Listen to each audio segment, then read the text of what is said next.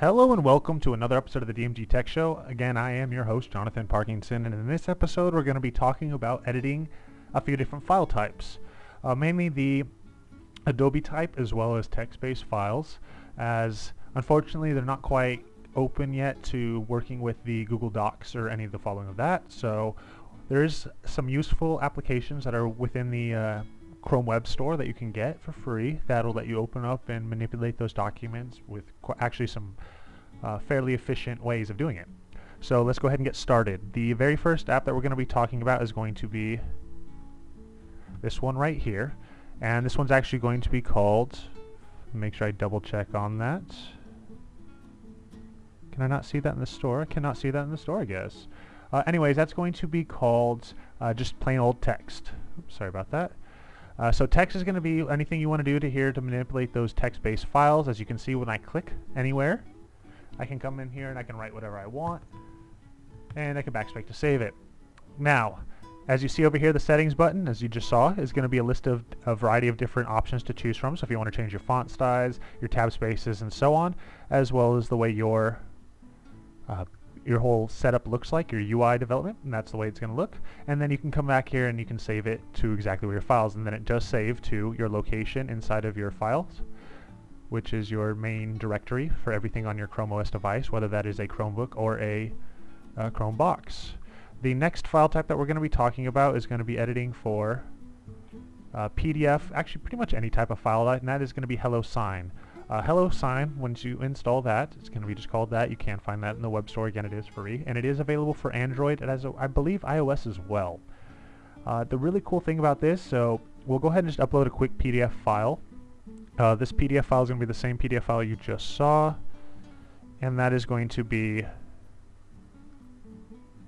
let's get that really quick. I'll just do a text-based one. Why not? As it'll see, but as you can see, you can do any type of file. Alright, we got that done. All you do is click it. Let's get a pop-up, and this is what we're going to have to work with. So on the very top, you're going to see we have a useful amount of tools.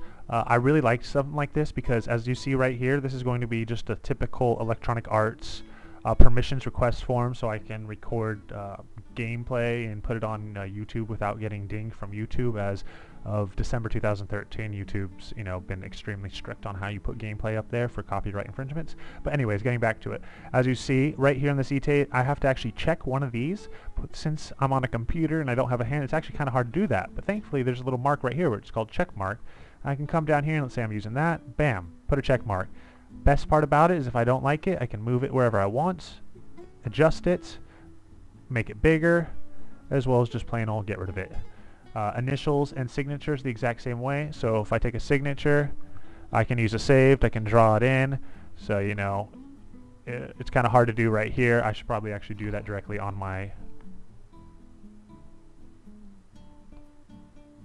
Anyways, you see what I'm talking about. It's kind of a little bit hard that way. I do recommend maybe saving it on your Android device first, and then dragging it over here. The only reason I say that, or your iOS device, is because it's easier just to draw on your, use your fingertip on your device and then port it over, and then you can just save it and use it at any given time. Text is going to be the same way, so if you want to add some text, you can just click wherever you want to go, add your text, and then again you can move it to wherever you need to move it. This makes this application extremely useful, especially for anybody that's in the business world as well as the education world. So we'll go ahead and cancel that out. Okay, and finally the third app, I'm probably going to butcher it, Senda.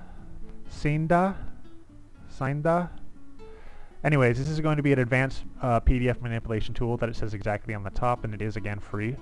You can donate if you do enjoy it. This is going to be one of the more useful tools that I've found.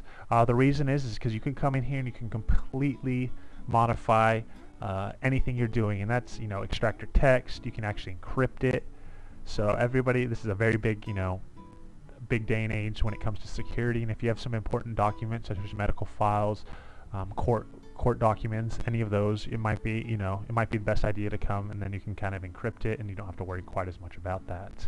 Again, that's just three pretty simple solutions to getting some of your variety of different types of documents edited, manipulated, whatever you're trying to do with them, that just unfortunately are not available to get done inside of the Google-based documents such as Google Docs.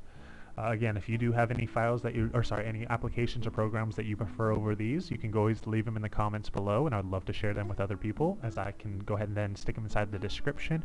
And of course, I'd love to give credit to that person that was making that comment. And there we have it. Again, thanks for watching. And again, if you guys have any comments or anything you need to know about what's going on here, any questions, go ahead and leave those again in the comment sections below. Or you can go ahead and send me a direct link, or sorry, you can get in contact with me, which if you look in the description, I'll have different ways of getting a hold of me. Again, I am Jonathan Parkinson, I was your host, and thanks for watching, and as always, don't forget to subscribe.